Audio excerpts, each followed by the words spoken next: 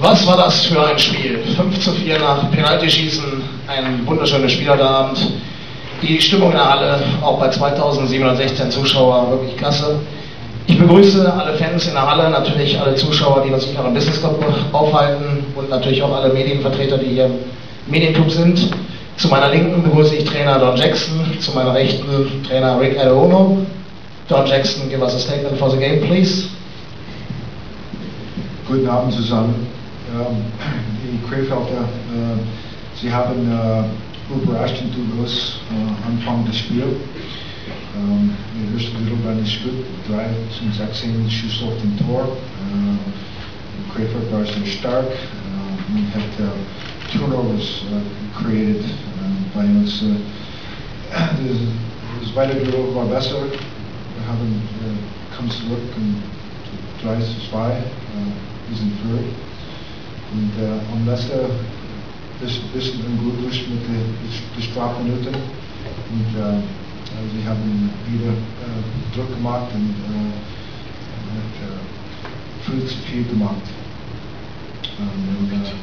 Die Skill von Vasilia und im Penalty-Schießen war der Unterschied.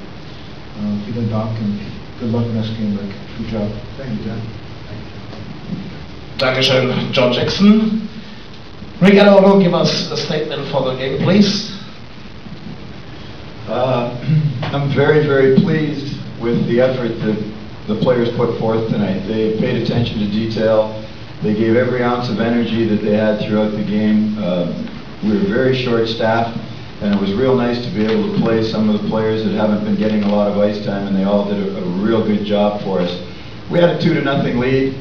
And but again, a team against Berlin, or playing against Berlin, you make one mistake and they're going to score on you, and that's how we entered this game, believing that we couldn't make any mistakes in order to have an opportunity to beat them. So they showed what type of team they are and why they have 98 points now, because we were up 2-0, then they're up 3-2, then they're up 4-3, and our team showed a lot of character. They showed character, they showed team poise, they showed what they can do. Again, things always don't go your way, but I'm very pleased for those gentlemen in there for the effort that they put forth tonight. And again, it keeps us battling for a playoff spot, so it's good for the team, it's good for the fans, it's good for the organization, and just hopeful that we can carry this on Friday night. All right, thank you. Thank you very much, Rick Aderono. Ich fasse ganz kurz zusammen. Er ist wahnsinnig stolz darauf, was heute die Mannschaft vollbracht hat.